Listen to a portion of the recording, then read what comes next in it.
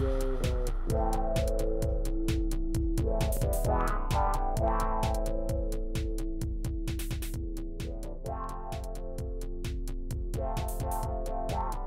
la la, ooh la la.